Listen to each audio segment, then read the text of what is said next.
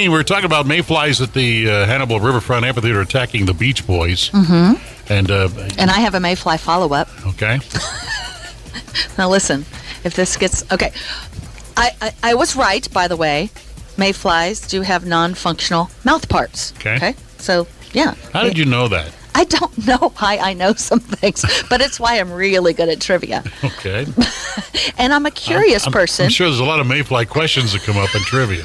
I'm a curious person, so I have to know more. So I looked up mayflies, and they are unique among insects, Jeff Dorsey. Mm-hmm. And if this gets to be too much for you, just use your power of the mute button. Oh, my goodness. If you want to talk mayfly mating habits. We had the same discussion with the praying mantis, a few months ago.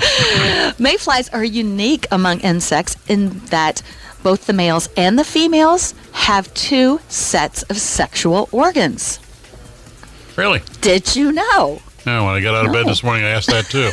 So listen, a female mayfly can, give up one of her wombs to the male, and the male can have a womb transplant. Oh, boy.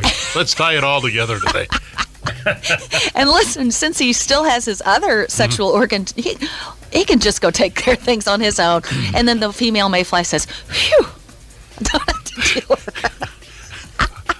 I think when you drop that deodorant in your coffee, it has affected you. Listen, the more I think about this womb transplant thing, the more I'm in favor of it. We're talking, again, if you missed it, about they have the technology today to transplant a womb into a man.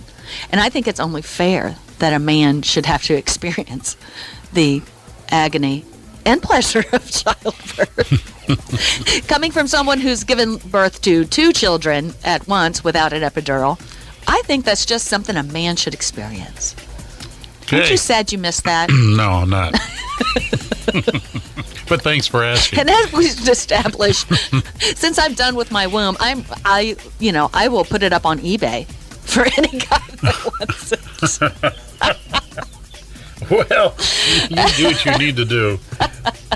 We have the weekly feature the way I see it, but I think I'm going to defer to Sarah's editorial comment here this morning. On womb transplant. And mating habits of the mayfly. We are so for the people, Jeff. We are for our listeners.